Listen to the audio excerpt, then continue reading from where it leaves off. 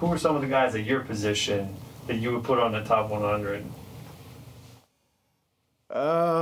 Other than myself on the top 100, hopefully for my first year. I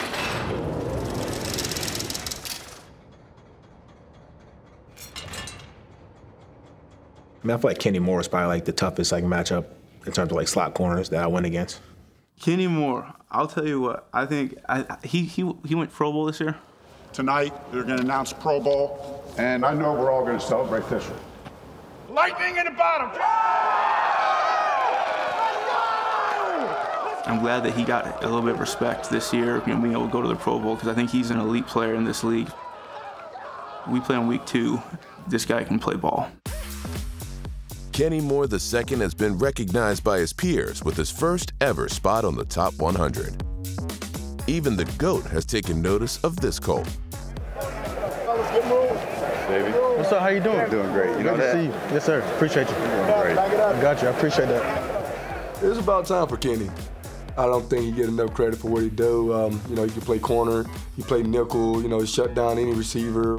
Tipped up into the air, and it's tipped to himself, and it's Kenny Moore.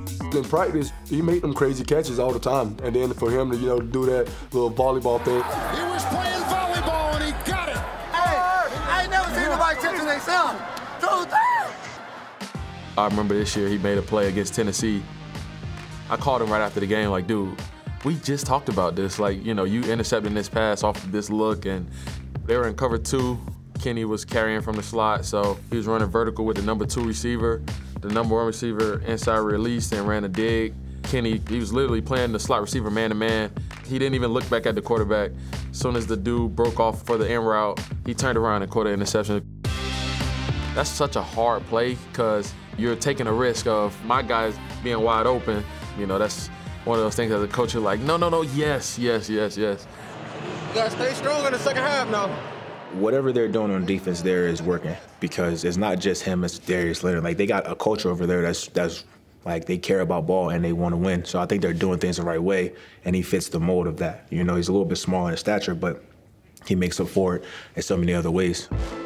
Derrick Henry, and he is flipped forward by Kenny Moore. That's the little big man. His competitive spirit is very high. He has a lot of heart. This is a guy that plays with all heart. He'll come up and he'll hit you. You know, he's the smallest thing on the field, and, you know, he's one of the guys that make so many impact plays. One of the best nickel blitzers. I go back to the clip back in 2019 when he was playing against Kansas City, and he just dipped and ripped up under the arm of the offensive tackle. The offensive tackle just fell down. If you watch him, you know, the way he gets out of his break, the way he tackles, I think he had over 100 tackles this year.